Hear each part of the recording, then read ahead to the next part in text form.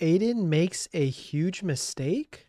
All right, guys, we got to talk about popular streamer Adin Ross because Adin Ross is in a little bit of trouble right now. And that trouble stems from a man who recently went viral named Lieutenant Dan. Now, for those who don't know who Lieutenant Dan is, basically he is a homeless guy who owns a boat who went viral for basically saying he is refusing to evacuate the town of Tampa, Florida, in anticipation of Hurricane Milton.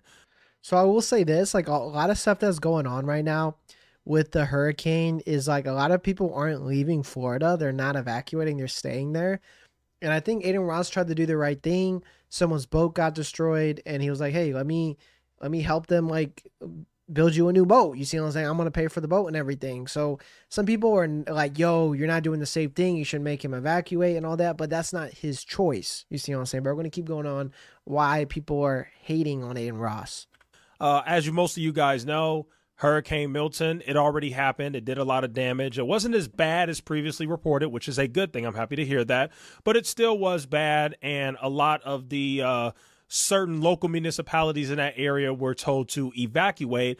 Lieutenant Dan did not. He went viral for it because people just couldn't believe that this guy not only was refusing to evacuate, but he thought that the smartest thing he could do was stay in his boat to shield himself from the hurricane, which not the best idea. But anyway, so this guy goes viral. Yes, he did survive.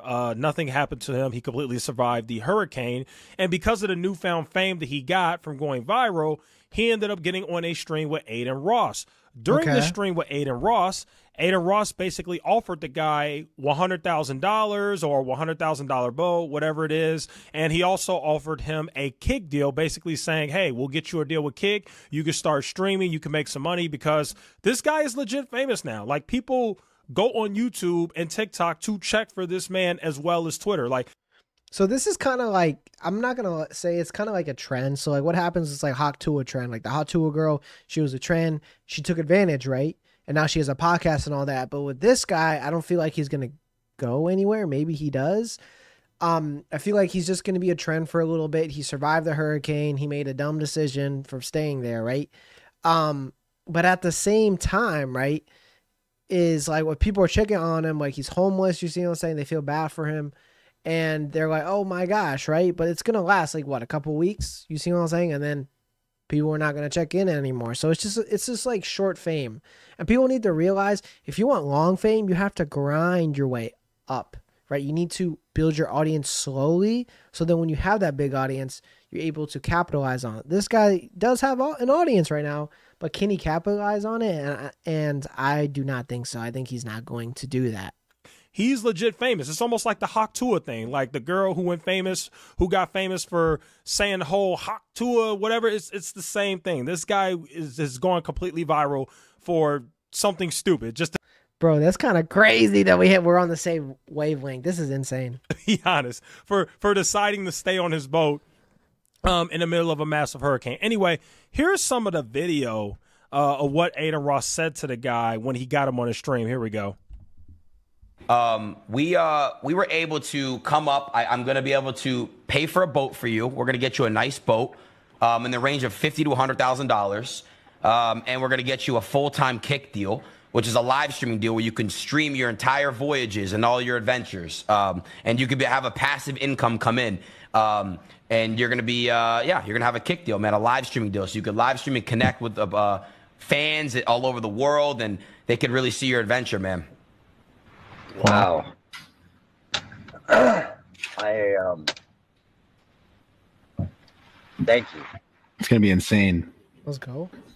I mean that from, I don't know what else to say other than thank you. And bless you all. Okay, so obviously, I mean, the guy was so shocked at what he had just been told, he didn't even know how to react, which I could completely understand. He seems actually pretty genuine, but at the same time, I haven't met him in real life. I need to meet him to see if he's really a genuine guy. I do agree with Echoes that he is very surprised that Adin Ross is giving him all this stuff, but at the same time, he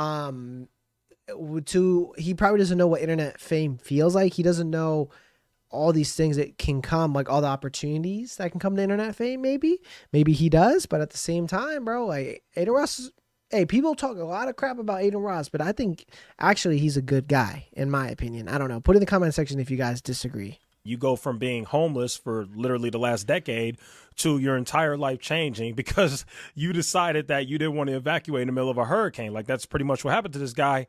However, things took a turn when the internet did what the internet does. They researched and dug into this man's past, and they discovered some very interesting things about Lieutenant Dan's past, which, by the way, Lieutenant Dan is not his real name. His name is not Dan, and he's not a lieutenant. I'm not sure why people call him that. I'm not sure where that came from, but he did make that very clear in the stream that he never served in the military, and his name is not Dan. His name is actually Joe.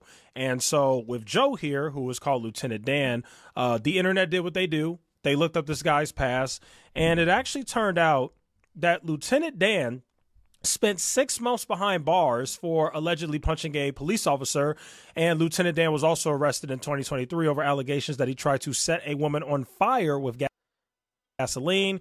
And it's also being reported that right now, Lieutenant Dan has an October 2024 court date in a dispute over whether that sailboat is even legally his. So, okay, this is what I'm going to say, right? If the sailboat was destroyed in the wreckage, you see what I'm saying? He's going to get a new boat. But this man tried to set a person on fire? What? Okay, and then, okay, this is the other thing that I have to say is, bro, he punched the officer in the face. Okay, maybe the officer did something to provoke him, but why is he charged with all these things? Doesn't mean that he deserves the boat, even if the boat is not his, the one that he's on right now. I don't know. You see what I'm saying? Does he deserve all this internet fame? We have no idea. Is he getting charged something that he can go to jail? Probably not. But he might get his boat taken away. But he got his internet fame. He's going to get his new boat. So who cares? But at the same time, when people try to dig into other people, right, they want to make sure that this person actually deserves it, because how the internet works is if you have a lot of fame on you, they're going to literally dig into your past. They're going to find out who you are. They're going to find out all the bad things that you've done, all the good things that you've done, but usually the bad things come to light. How social media works now is they like putting the bad things. One, Jack Doherty almost got in a car crash. That's a bad thing. You see what I'm saying? What did happen? He went viral. You see what I'm saying? Negative press, right? Negative things create positive things for people. You see what I'm saying? When people do bad things, sometimes they get famous off of it. Sometimes they get more viral and they get more money. But the thing is, people want to realize is if they don't want this person to get famous, they don't want this person to gain fame, then don't watch their videos. You see what I'm saying? But that's just my opinion. So definitely an interesting criminal history with this guy. And because of that criminal history that got uncovered, this actually led to people basically saying that Adin Ross is no longer going to give him the kick deal. Adin Ross is no longer going to give him the 100K. And there's a lot of backlash, and people are mad at Adin Ross, and they're like, you better not give this guy anything. He's a terrible person. His criminal history, blah, blah, blah.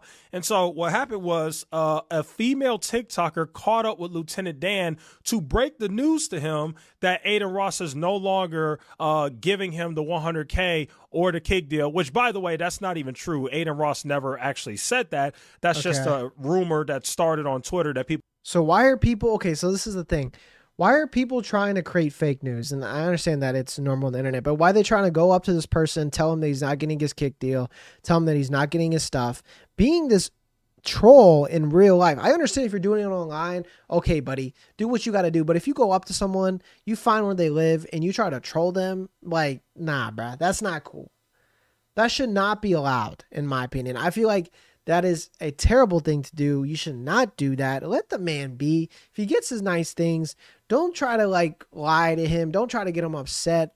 Like, you don't know the man. You see what I'm saying? One, he could be dangerous. Or two, you see what I'm saying? Like, you're being a troll. You're being a terrible person and a liar. So I just don't like that. People are running with. But anyway, a female TikToker went to Lieutenant Dan and broke this news to them. And here's how that went. Here's the video. Feel about Adin Ross telling you he not getting you a boat no more? He came to me. I never went to him. He offered it to me. I never asked for it. So then he turned around and he started seeing about my history. Well, you should have did that before you made the offer. You know, if you're worried about your image and who you have working for you, you should have done your due diligence and looked me up before you made me an offer of $100,000 sign-on bonus and $50,000 a month with a $100,000 boat. And I'm going to let you go because I don't care about that. But I'm going to tell you this. He took the money away too? Huh? He took the 100K? Took that, as far as I know, everything. Oh, wow. You know, and that's the thing. I mean, I didn't ask you for it. You offered it. I agreed to do what you asked me to do. You asked me to be on Kick 100 hours a month. I agreed. I said, no problem. I'll do it. I'm down for that. We agreed, and then all of a sudden, the next thing I see her and see on the internet is how you're disgusted with my history and that deal is done. So what about your history that disgusts him so bad? Because we all got a history. Nobody closet clean. I went to prison. I did jail time. But I had to tell you point blank, God to my soul, I'm innocent of all the charges. I was charged with battery on a law enforcement officer. He said I punched him in the nose. I never even saw the cop. He beat the hell out of me from behind. And then I went to prison for a year and a day on a battery on a Leo charge. And I never even saw him. But the thing is this, is where karma and God are real. Okay, so this doesn't make any sense, right? He said, I went to jail for punching a cop. I was innocent, but I still went to jail. Hey, man, he might be innocent, but at the same time, bro, like, come on, bro. But I don't know. I don't think Adin Ross ever took his deal away. I think he's believing all this internet stuff. People are trolling him. I thought this girl actually said, oh, you're getting your deal taken away. I apologize. But at the same time, it's still not a good thing to film him, to be honest. Let's just let the man be, bro. Like, I feel like the guy, Lieutenant Dan or whatever, he just believes everything on the internet. He believes that he's taking all this stuff, but he has no facts. I don't think Adin Ross came on stream to say that. But at the same time, we're going to see more in the video if he actually did. But in my opinion, I don't think he will. I think he will pledge his deal. I think he's going to get his kick deal. I think he's going to help this person. And I don't think Adin Ross said any malintent. Hey, even if he has a criminal past, just promise what you promise. Be a man of your word and just do it, bro. You see what I'm saying? That's what you got to do. Hey, man, if he wants to dig himself, he gets arrested. That's not Adin Ross's fault. That's everyone else's. I don't know. That is Lieutenant Dan's response to the entire thing. Now, Adin Ross actually came out with a response himself. He is very upset about people going after him, and rightfully so, because he apparently didn't actually say anything. So here's what he said. This is his second account, this AR-15, the Demon. This is Adin Ross's second Twitter account. He said, bro, what did I do wrong? I also never said I was taking any deals away. Twitter yet again lied on my name. I only reacted to his past charges. I never said I wasn't going to not follow through. I'm in a weird position now. What are you guys' thoughts? So basically, Adin Ross is in a position where he says that he did a live stream. He reacted to all the past criminal charges with this guy, and obviously he didn't like it for obvious reasons. However, at the same time, he never said that he was going to completely take this guy's deal away. But I think that people kind of felt like he was because of the way that he reacted to the new allegations or whatever, the guy's criminal history. So I'm going to say this. Until Adin Ross says, hey, I'm going to take the deal away. Until Adin Ross says, hey, I do not like this person. I don't want to give him anything. I don't want to give anything that I promised. I'm taking it back. Do not speak for someone else. You see what I'm saying? That's why in all my videos I say, hey, this is theorization. This is not a statement. You see what I'm saying? This is theorization. Everything I said, it might not be true because I might be wrong about certain stuff because we're not always right about everything. That's what I'm trying to say. I hate when the internet does this. Why are you speaking on someone's name? Why are you telling people that he just said this, he said that, and it's not? It just pisses me off. It really does. And I feel bad, right? Because one, you make Lieutenant Dan hate Adin Ross. You make the conversation that they're having to sign him, to give him all this stuff worse, right? And you make it harder for Lieutenant Dan to get his things because he thought the internet said this, the internet said that. Okay, if I was Lieutenant Dan, hey, I might be mad that he was talking about my criminal past and all that. But at the same time, he was saying, hey, man, you should have looked me up before you offered me that. I completely agree. But at the same time, he never took anything away. So I don't think Lieutenant Dan should have acted completely in that way. So they're both wrongs and rights, but I might be wrong. In his latest live stream or wherever he, reacted to the whole thing. And now Adin Ross is in a situation now where he has no idea what to do. He's even asking his own followers on Twitter, like, hey, what should I do? This guy has a criminal history. Here's the main problem. The problem is, and this is the hard part about being a celebrity or a content creator or whatever, when it comes to the life of being a celebrity or a big politician or any sort of person of some sort of fame or notoriety, whatever, you're always in a situation where whatever decision you make, for the most part, you are damned if you do, you are damned if you don't. In this situation right here, no matter which option he chooses, he's going to piss off 50% of his audience. If he doesn't give the guy the money, 50% of his audience is going to be pissed, and they're going to be like, oh, the charges weren't that serious. He already did his jail time. You're punishing him again, blah, blah, blah. And if he does give him the money, well, then the other 50% of the audience is going to say you're a horrible person. He tried to burn a woman. He hit a police officer. You just did a live stream with Trump. I thought you support police officers. Like, okay, I'm going to say this. I agree with Echoes. And we all got to realize, right? We all got to realize that people can have malintentions, people have good intentions, but there will always be haters. Every decision that you make online, it doesn't matter what you do, there will always be trolls, there will always people that side against you. There's nothing you can stop it. I think Adin should just be a man of his word and give it to him. I don't really care if the man has criminal charges or what. I said something, I'm going to do it. You see what I'm saying? Like, I know it's $100K. That's a lot of money. Dude, I wish, $100K to me, that's a lot. Like I said, I just need to live in a small house and I'm cool. And you see what I'm saying? But at the same time, bro, like Adin, just give him the money, bro. Just allow him to live. And like all this will be over soon. Like we're going to basically be talking about it and what's going to happen, guys. Like I said, what is going to happen? Nothing, bro. Because when you give something to someone, they're going to be negative or positive. It's just going to keep going on. People are going to forget about this in 2 weeks and it's just going to move on. I don't know. Put it in the comment section if you guys disagree with anything that I say. Hey, man, be vocal. It really is a sad situation with this stuff, because it's like, what do you do? Like, seriously, what do you do? Because honestly, I don't know. I have no idea.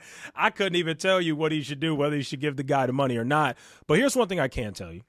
This Lieutenant Dan guy has gone like overly viral. Like, I would be surprised if you watching this video have not heard of him by now. He's all over Twitter. He's all over TikTok. He's all over YouTube. Even the mainstream media is talking about this man. News Nation had him on their news channel to talk about the fact that he's just going to stay in his boat during a hurricane. So even if he doesn't get the $100K and all the deals from Adin Ross, I really think he'll be fine. He just needs like some young person to just come and show him, get the guy a cell phone if he doesn't have one, show him how to use TikTok or YouTube or whatever.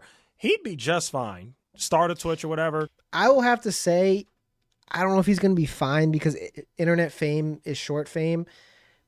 I think he needs to capitalize on all this. I think he needs to do more research. I think he needs to have people help him. And when he does have people help him, he can like basically capitalize on his fame.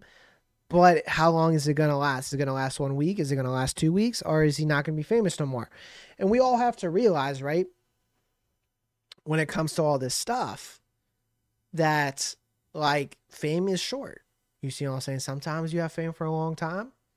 Sometimes you're Adin Ross or Kai Cenat, and sometimes you are someone that no one remembers. You see what I'm saying? Remember the guy who used to go like this? I forgot the dancing kid with the backpack kid. The backpack kid, remember him?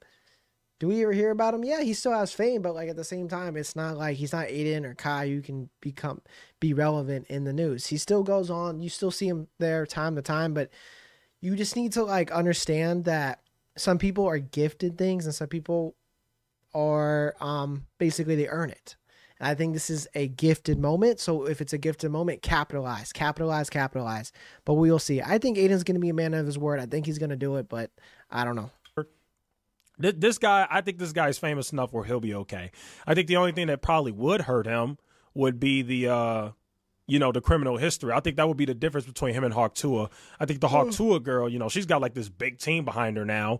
I don't know if he would get a huge team behind him now because of the criminal history, but I definitely think that he could still take advantage of this new fame that he's got. I think the Hot Tour girl, when she went famous, a marketing team or whatever, or someone like an agent came up to her, hey, we're gonna get you deals, we're gonna get you famous appearances, we're gonna do that. They saw that she's young, white, very good looking person, and they capitalized on it. And then they gave her fame. They over exaggerated how famous she was. Like, she was famous for a couple weeks, but like, is her Hawk Tuah thing that famous where she's going to be so famous that where she has a podcast where she's like meeting all these people? I don't think it was, in my opinion.